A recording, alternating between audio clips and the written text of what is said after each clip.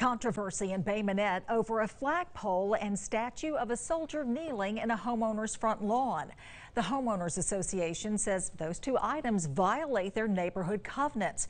And as WKRG.com mobile journalist Blake Brown reports, a judge ruled in their favor. This flagpole is no longer standing in Brandon Scott's front yard in Bay Minette, the centerpiece of his lawn left vacant. The Canterbury Homeowners Association taking him to court over covenant violations they say he broke by having the flagpole and a statue on his property. At the advice of his attorney, Brandon isn't speaking on camera, but he is sending us his reaction on the controversial issue, saying, quote, "Having to remove our flagpole and soldier kneeling at cross was a lot more emotional than we thought it would be.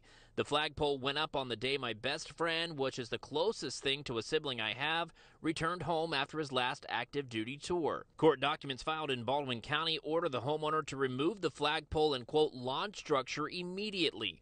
Those papers were filed June 17th. The homeowner says this flagpole and statue stood in front of his home for 6 years. He's concerned he's the one with rights being violated and not the other way around, saying, quote, "The soldier kneeling at the cross was placed at the base of the flagpole to help remind all of us to be praying for our brave men and women fighting for our country and their families that sacrifice so much also." He says he's not sure what he plans to do next, but he's, quote, heartbroken over the issue and confused. For now, the flagpole and statue are gone. The Homeowners Association has not responded to our request for comment.